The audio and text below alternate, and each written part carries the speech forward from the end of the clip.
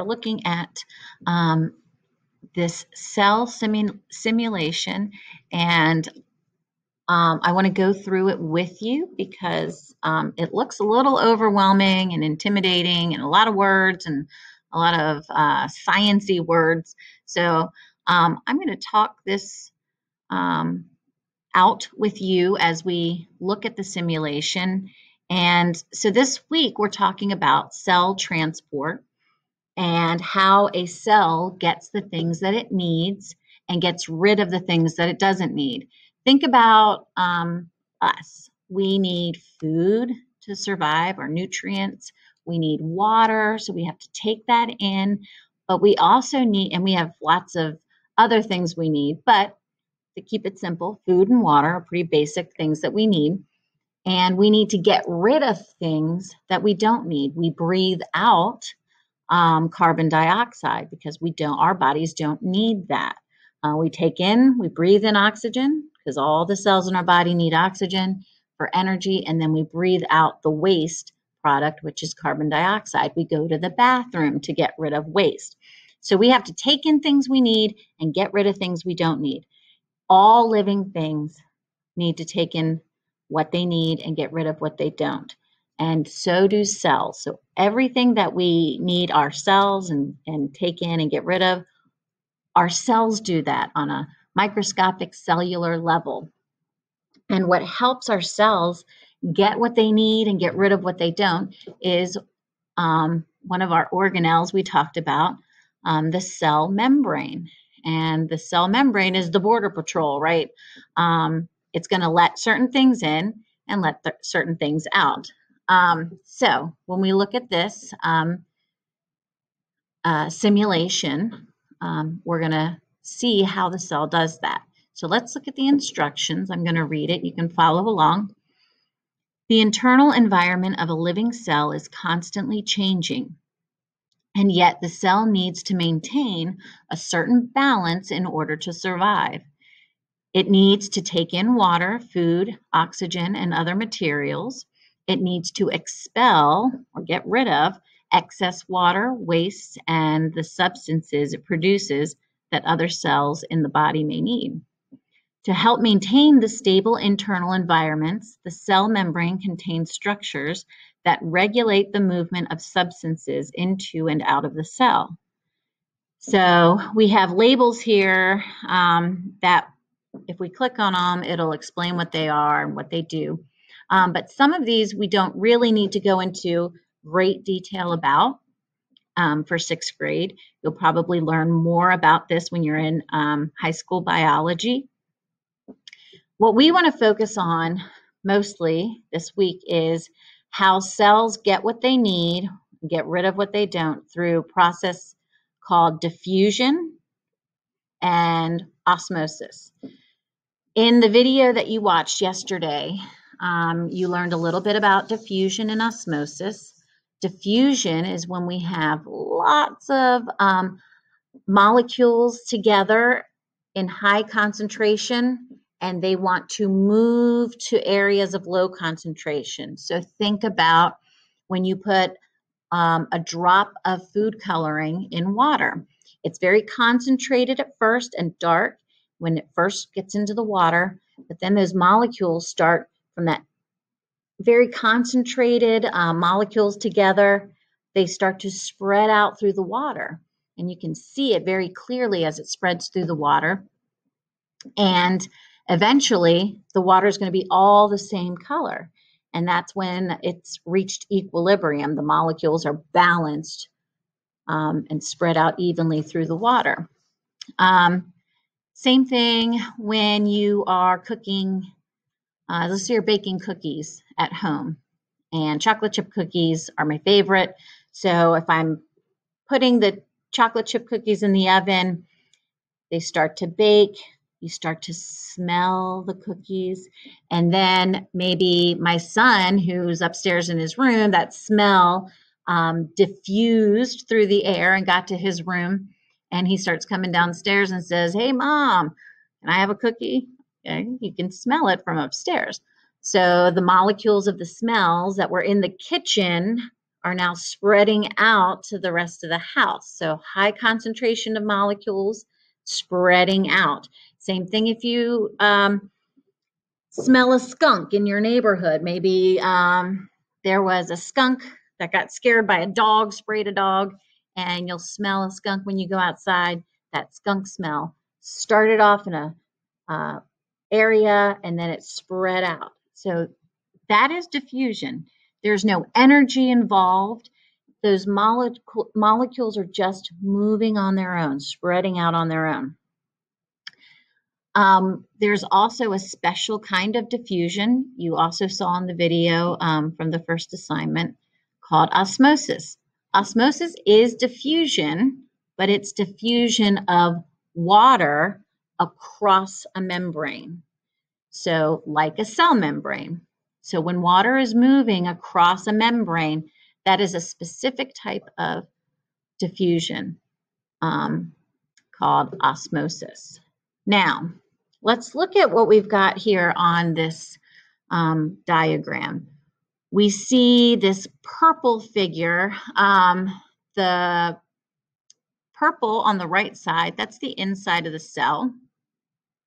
The white side on the left is the outside of the cell. We've got these channels, is what they call them, orange, green, blue, and purple color-coded channels here. And those are just kind of special doorways to let certain things into or out of the cell.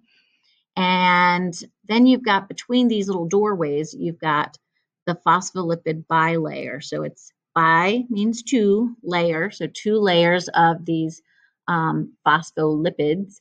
And you can see that it looks like little balloons hanging down one way and the other way. And so certain substances are able to easily pass through that phospholipid bilayer, but some things need to go through those special channels or special doors that we see. Since we're focusing on diffusion and osmosis, we're not going to worry about anything that needs energy or active transport to move it across the membrane. So I will be skipping over a couple of these substances. I want to, as we go through the substances, we're going to count and see how they move, because we want to see that these molecules are moving where you have higher concentration to lower concentration. So if you have more molecules on one side of the cell and fewer molecules on the other, the molecules are going to move where there's fewer until they're balanced. So we're going to start with the oxygen. Notice oxygen is O2, so you got two oxygen molecules. Let's count what we see on the inside of the cell for this oxygen, these two blue circles. So we got one here, one oxygen molecule, 2, and 3, and I think that's right. Then over here we have 1, 2, 3, 4, 5, 6, 7. So we have, looks like we might have another one over here. So 1, 2, 3, 4 over here, and 1, 2, 3, 4, 5, 6, 7. So if we have 7 on the outside and 3 or 4 on the inside, the molecules of oxygen are going to move in which direction? Are they going to want to move into the cell where there's fewer, or out of the cell where there's more? They're going to want to move into the cell where there's fewer oxygen molecules, because they want to move where it's higher to lower. They're moving towards the lower. So let's watch. They should be moving into the cell. Yay! And so they will move into the cell again until it's equilibrium or balanced on both sides. Next, we have carbon dioxide, CO2. So it's a carbon and 2 oxygens. So we've got this little symbol here. And I'm going to count what's on the inside. We've got 1, 2, 3, 4, 5, 6, 7 of these carbon dioxide molecules on the inside, and on the outside we have 1, 2, 3.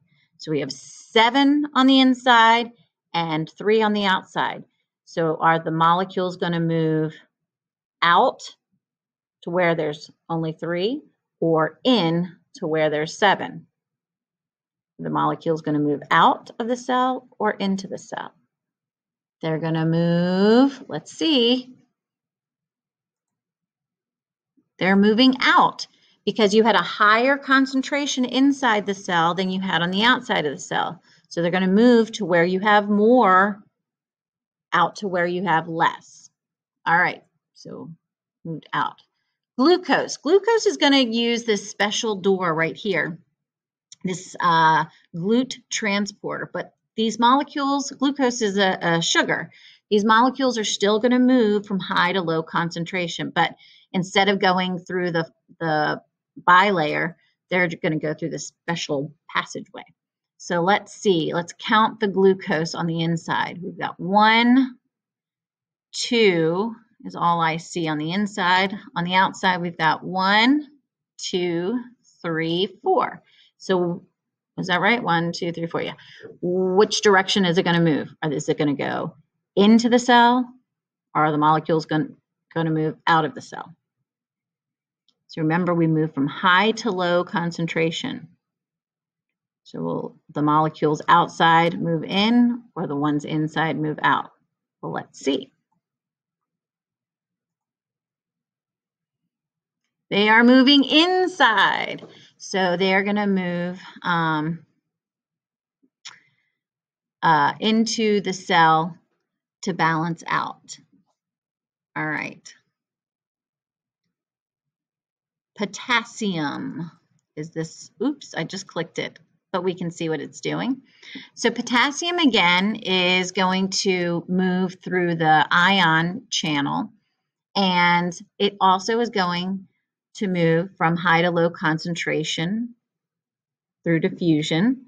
So let's look and see. We got 1, 2, 3, 4, 5, 6, 7, 8, 9, 10 on the outside of the cell, and 1, 2, 3 on the inside of the cell. So which direction are they going to move? Into or out of? And I think we already saw it. They're going to move into the cell to help balance it out. All right, and I think quite a few moved in, right? So we have more balance, equilibrium. I'm going to skip over the sodium because that's going to need energy and ATP, and so we don't need to worry about that one this year. But here we're going to look at water. And remember, water moving across the membrane is osmosis. It's still going to move from areas of high concentration to low concentration because it's a type of diffusion, passive transport. Doesn't need energy. It's just going to move across the membrane from high to low concentration. So water looks like this, looks like a little Mickey Mouse, right? H2O, a hydrogen and 2 oxygens. No, 2 hydrogens and 1 oxygen. Thank you. So let's count it out. 1, 2, 3, 4 waters over here on the inside, and 4 on the inside, and 1, 2, 3, 4, 5 on the outside. Let me make sure I counted that correct. On the inside, 1, 2, 3, 4, 5 on the inside, and 1, 2, 3, 4, 5 on the outside. So it's already in equilibrium. So do you think they're just not going to move? Well, they actually still do move, but they're going to move together. Some will move out while others move in, and vice versa. So even if you have equilibrium, you're still going to have movement into and out of the cell, but it'll maintain its equilibrium. So let's watch. And so one went out, one went in, and it's still balanced. And also it can use this, water can go through the phospholipid bilayer, but it can also go through this aquaporin channel. So that was our simulation on how cells get the things they need, get rid of the things that they don't need through passive transport of diffusion and osmosis.